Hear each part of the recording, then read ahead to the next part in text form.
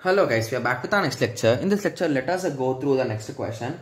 Okay, so this question belongs to GATE CSE 2000 guys, the question. Okay, so the question is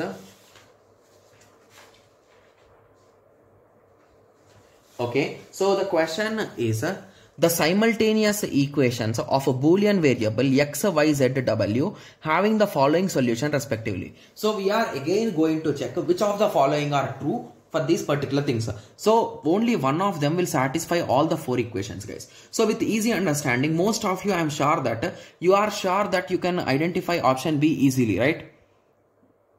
Yes, that is nothing but x into y equal to 0. So if you take option B, if you multiply x into y, you are not going to get 0. Hence this option is wrong. Okay. Similarly, option A. So if all of them are zeros, indirectly you can never get 1. But there is no option with all of them zeros. Okay. Hence this verification is done. This verification is also done. Moving on to the next step, that is x into z plus w equal to 0. So let me write the variables down.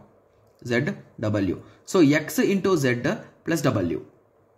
Okay, so if you multiply this with this is 0, 0 plus 0 is 0, so it is not equal to 1. So hence option A is gone with this particular thing. Okay, so moving on to the last step, that is C and D are left.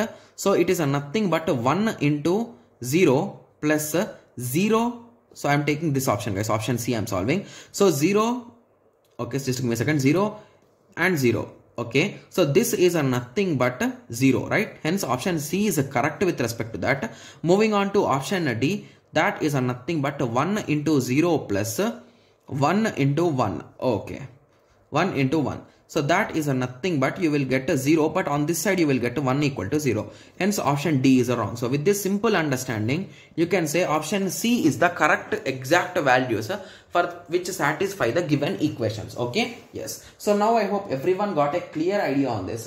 So in the next lecture, let us continue with the next question. Thank you. Thanks for watching. Like, share and subscribe for more awesome videos like this. Thank you.